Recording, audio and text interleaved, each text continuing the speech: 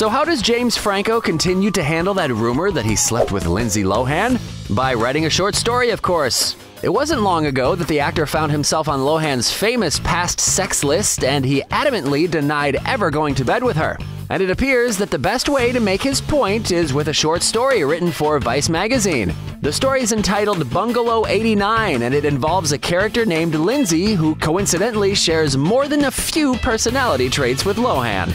He begins by saying she's a Hollywood girl, but a damaged one. Her career suffered and she started getting arrested. But the arrests were never going to be an emotional bottom for her because she got just as much attention for them as she did for her film performances. And speaking of attention, Franco got it after he declared that he did not have sex with her and even swore on his mother's life. Guess James feels the best defense is a good offense.